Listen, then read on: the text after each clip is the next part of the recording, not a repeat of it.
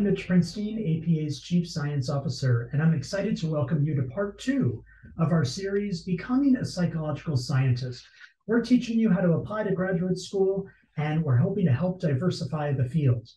We're doing so by offering to you a number of videos to walk you through the application process step by step. This is going to be done in a flipped format, so you can watch this video in advance. And then if you'd like to join us, you can join us for a live Q&A session to get more specific questions answered.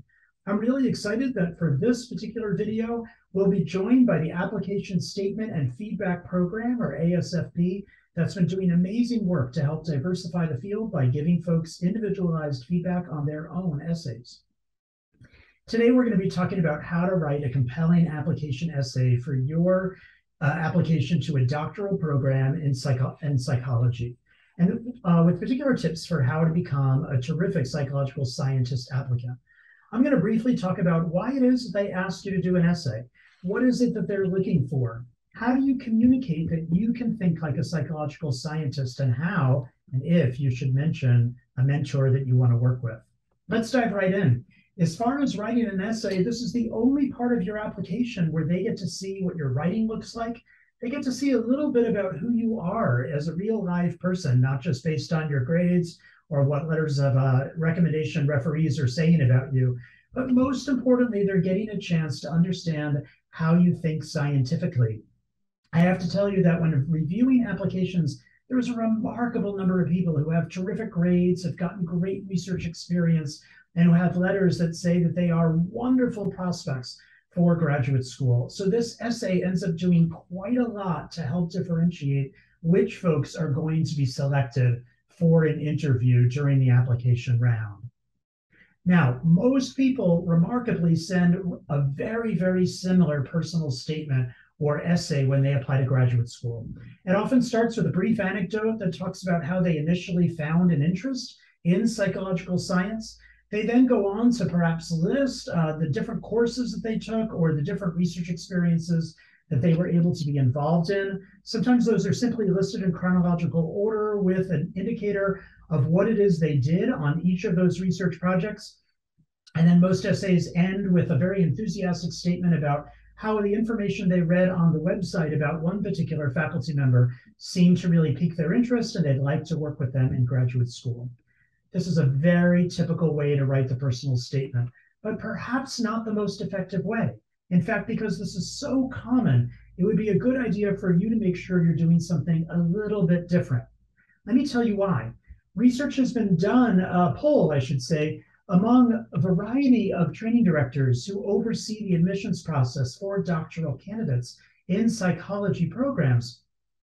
And what they find is that there are a variety of characteristics they're really looking for. And I'm going to put these up, and you can pause your screen to look at them in more detail. I want to highlight just a few of these, though, that are particularly relevant to your personal statement, because you can do a lot to express your curiosity, your ability to engage in critical thinking and analytical and problem-solving thinking, the extent to which you're self-guided by research questions that you're passionate about, and how it is that you would take initiative to think about hypotheses on your own. So let's talk about how to do that. A better personal statement, it's fine to start with an anecdote to talk about what got you interested in psychology, but you're being brought in not because you're interested in psychology. That's common among all applicants.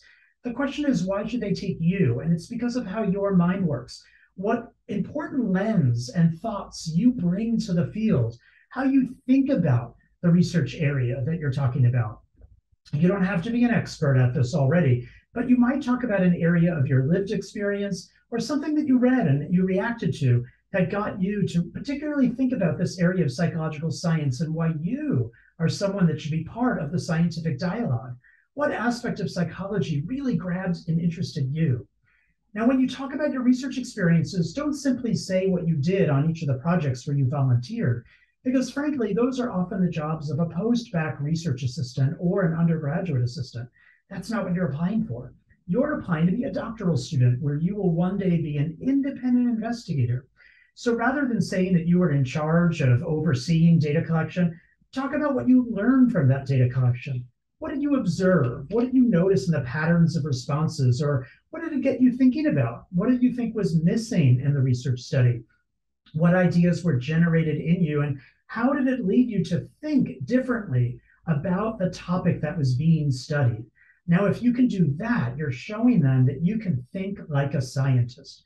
You might go so far as to mention a hypothesis or two, but you don't have to. Simply showing your ability to think carefully about psychological constructs and start to approach the idea of hypothesis will be really important to differentiate you from all of the others submitting a personal statement. Now, it is indeed critical also that you are ending your statement with a carefully written sentence or two about what it is about a mentor's work that you're especially interested in. Don't just rely on what's on their website. Go look at a couple of their recent papers that were published and recognize that that research might be a year or two old by the time they got it published. You can go to NIH Reporter, Google that, and see what research they might be working on right now if it's grant funded by NIH, or talk with their graduate students or look at some of what their graduate students are tweeting about to get a sense about what they're working on right now. And if that excites you, that's great, but don't just copy a line from their website about their general area of interest. Try and be specific if you can. I'm really excited that this video will be followed by comments from folks who are reviewing personal statements as a service to the field to help diversify the fields, and they'll have lots of tips too, some of which may be the same and some may differ from the opinions that I've expressed here. And that's important because there are many people out there reviewing these essays and there's no absolute right or wrong. Remember that you can absolutely join us for a Q&A live if you would like. Stay tuned for more information about that. Thank you. Hello, my name is Peter Sokol-Hessner, and I'm an assistant professor at the University of Denver. And perhaps most importantly right now, I'm one of the founders and the executive director of the Application Statement Feedback Program, or ASFP. Our mission is to help PhD applicants get closer to writing the best statement they possibly can, with a focus on applicants who identify as an underrepresented minority and or as someone who is not in the know or does not have access to mentors informed about the PhD application process. To help applicants make the most of their statement, we match applicants and trained editors in a double-blind process to quickly provide applicants with multiple pieces of informed feedback on their application statement. Since founding ASFP in 2020, we've trained hundreds of editors to provide feedback on many hundreds of applicants' statements. What I'll be sharing with you today are the tips and information assembled by the ASFP team throughout that process. We find that it's important to keep in mind that the statement is just one component of your application. Think about how your statement can provide information that's distinct from, for example, your CV or your letters of recommendation. These pieces of your application statement should be complementary. The average statement is something in the realm of 2 to 3 pages, maybe 750 to 1,500 words, although you want to check the exact requirements of the schools you're applying to. So what does an effective statement look like? Structurally, effective statements tend to have 3 big components. The first establishes who you are, including your interests and your motivations to get a PhD. The second establishes what you've done. So this should be full of personal detail and not just list what you've done, but show how those experiences have shaped who you are now.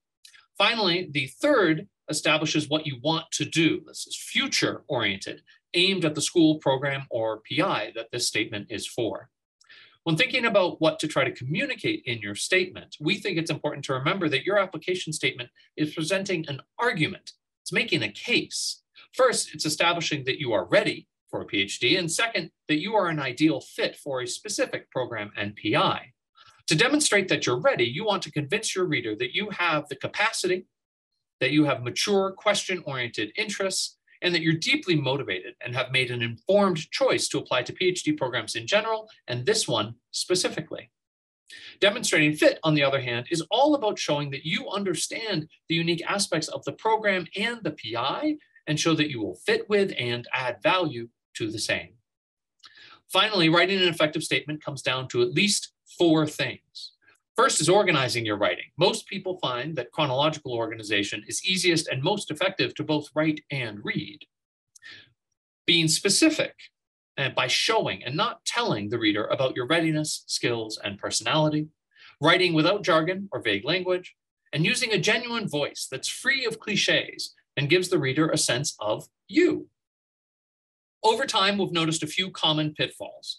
These include content that misses the mark, for example, by focusing on less relevant extracurriculars or by disclosing too much about yourself that isn't pertinent to the statement's goals. Weaknesses in structure or writing, for example, writing that's impersonal or maybe full of cliches or reads like a CV. Being too general, a statement that doesn't mention the specific school or mentor or quotes the PI's website or papers without relating it to your goals, interests, and values. And finally, not leaving room for growth. Don't be too narrow in your interests. Aim for being committed to the big picture, the questions and topics that really matter to you. But while you should have some details and demonstrate an ability to get concrete and specific, stay flexible in those details. That enables professors to see you fitting into their research a little more easily. Now, keep in mind that the feedback I've shared today is very general. Requirements and expectations vary across specific programs and subfields of psychology. One particularly salient example is clinical psychology programs. As just one example of the differences, clinical psychology PhD programs want to hear about your research and clinical experiences and interests. Try to get guidance from a clinical psychology PhD about some of the other ways in which clinical statements may differ. I'll leave you with this last point about the process. Your statement should take many edits, many versions. That's okay. So go get feedback. Get it from professors, mentors, good writers, other applicants, your friends and family, or initiatives like ASFP that offer feedback.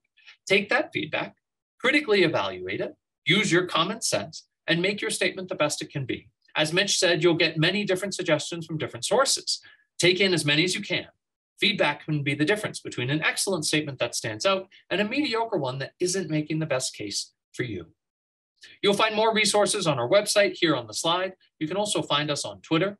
The whole team at ASFP wishes you luck. We believe in you and hope to see you around soon in psychology departments all around the country.